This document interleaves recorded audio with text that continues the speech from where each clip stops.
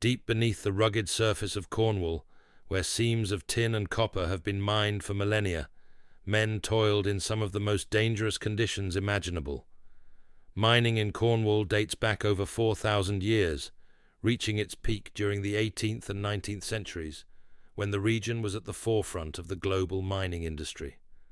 Tin and copper from Cornwall fueled the Industrial Revolution, driving innovation and trade across Britain and beyond. Under Cornwall's grey skies, miners descended into narrow shafts, armed with only picks and shovels. By the dim light of flickering lanterns, they chipped away at ancient rock, extracting precious metals essential to the age. Tin was critical for producing alloys like bronze, while copper became indispensable for the growing demands of electrical wiring and industrial machinery. Above ground, the Cornish landscape was transformed by mining.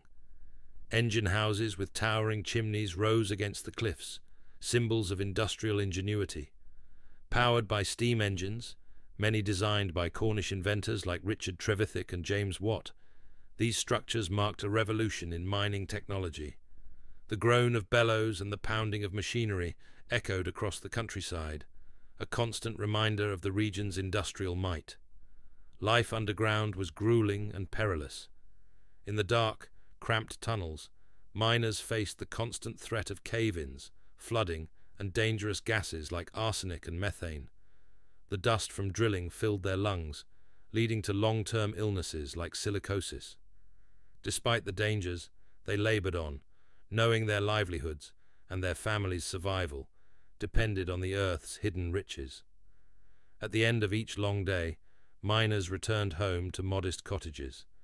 By the light of a single candle, they ate simple meals of pasties, practical food that could be carried easily into the mines. Here, they spoke of a better life, of sunlight, the sea, and escape from the unrelenting dark. But for most, these dreams remained distant. Each dawn brought the call of the mines, the demand for labor tying them to the rock beneath Cornwall. Cornwall's miners, often referred to as Cousin Jacks, were renowned for their skill and resilience.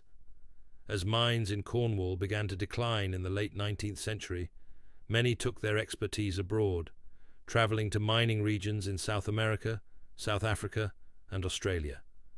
They carried with them not only their techniques, but also their Cornish culture, leaving a lasting legacy in mining communities worldwide.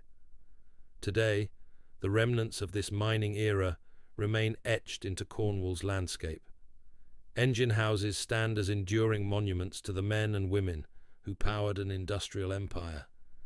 These structures, perched against the backdrop of dramatic cliffs and crashing waves, tell the story of a region that shaped the world.